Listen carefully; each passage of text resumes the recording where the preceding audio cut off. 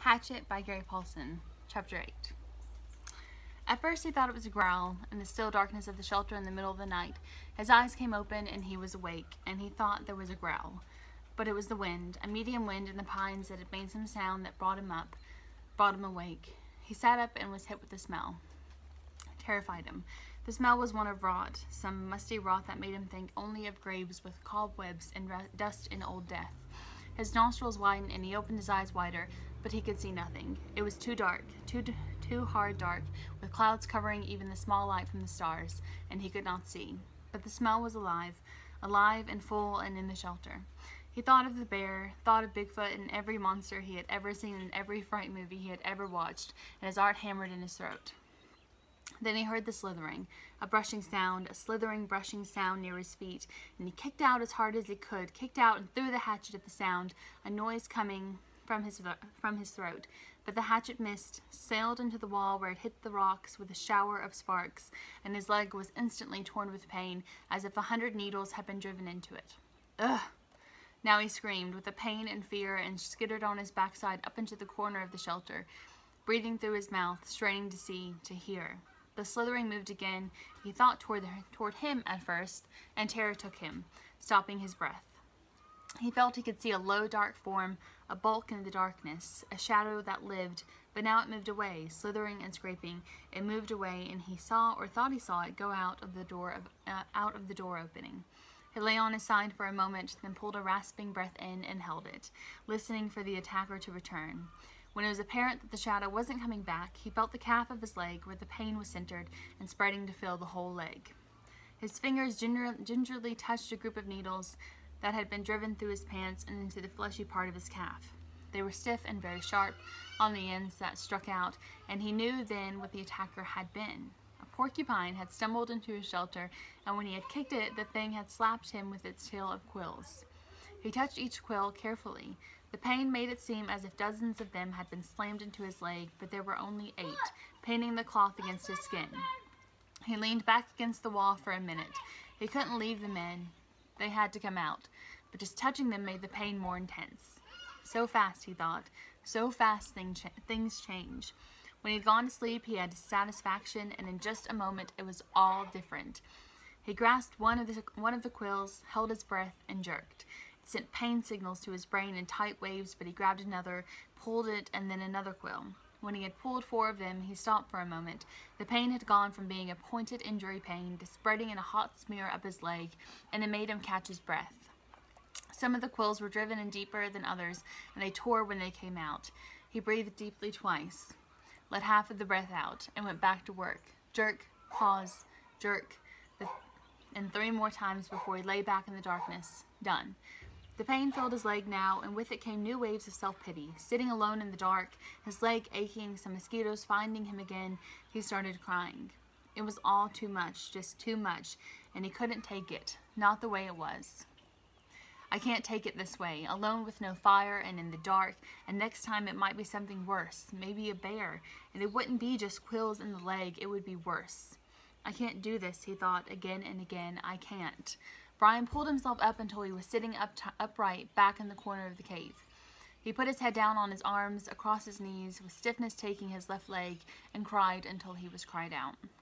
He did not know how long it took, but later he looked back on this time of crying in the corner of the dark cave and thought of it as when he learned the most important rule of survival, which was that feeling sorry for yourself didn't work. It wasn't just that it was wrong to do or that it was considered incorrect. It was more than that.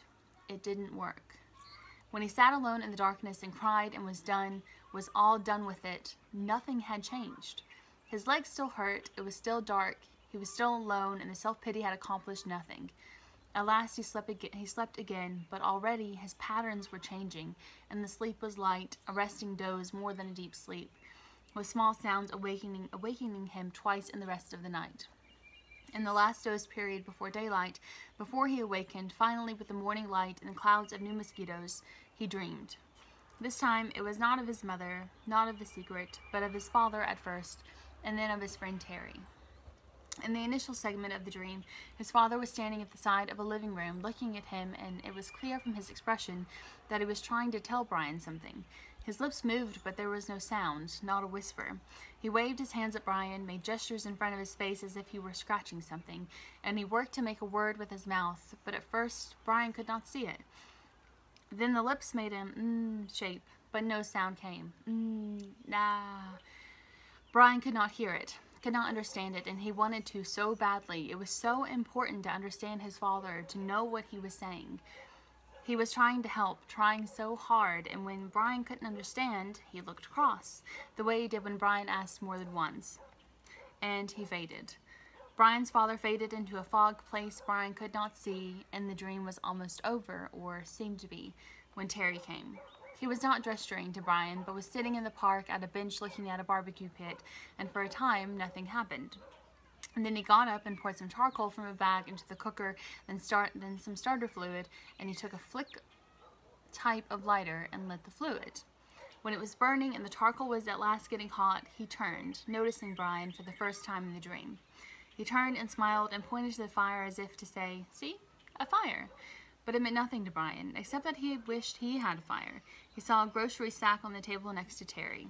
Brian thought it must contain hot dogs and chips and mustard, and he could think only of the food. But Terry shook his head and pointed again to the fire. And twice more he pointed to the fire, made Brian see the flames, and Brian felt his frustration and anger rise, and he thought, all right, I see the fire, but so what?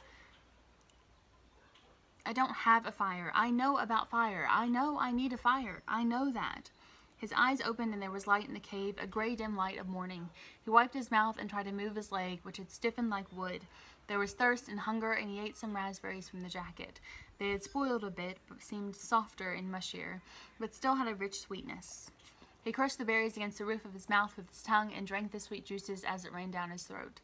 A flash of metal caught his eye, and he saw his hatchet in the sand where he had thrown it at the porcupine in the dark. He scooched up, wincing a bit when he bit his stiff leg, and crawled to where the hatchet lay. He picked it up and examined it, and saw a chip in the top of the head. The nick wasn't large, but the hatchet was important to him, was his only tool, and he should not have thrown it. He should keep it in his hand and make a tool of some kind to help push an animal away. Make a staff, he thought, or a lance, and save the hatchet. Something came then, a thought as he held the hatchet. Something about the dream, and his father, and Terry, but he couldn't pin it down. He scrambled out, and stood in the morning sun, and scratched his back muscles and his sore legs. The hatchet was still in his hand, and as he stretched and raised it over his head, it caught the first rays of the morning sun. The first faint light hit the silver of the hatchet, and it flashed a brilliant gold in the light, like fire. This is it, he thought, what they were trying to tell me. Fire. The hatchet was the key to it all. When he threw the hatchet at the porcupine in the cave and missed and hit the stone wall, it had showered sparks, a golden shower of sparks in the dark, as golden with fire as the sun was now. The hatchet was the answer. That's what his father and Terry had been trying to tell him. Somehow he could get fire from the hatchet. The sparks would make fire. Brian went back into the shelter and studied the wall. It was some form of chalky granite or a sandstone, but embedded in it were large pieces of a darker stone, a harder and darker stone. It only took him a moment to find where the hatchet had struck. The steel had nicked into the edge of one of the darker stone pieces. Brian turned the head backward so he would strike with the flat rear of the hatchet and hit the black rock gently. Too gently, and nothing happened. He struck harder, a glancing blow, and 2 or 3 weak sparks skipped off the rock and died immediately. He swung harder, held the hatchet so it would hit a longer, sliding blow, and the black rock exploded in fire. Sparks flew so heavy that several of them skittered and jumped on the sand beneath the rock, and he smiled and struck again and again. There could be fire here, he thought. I will have a fire here, he thought, and struck again. I will have fire from the hatchet.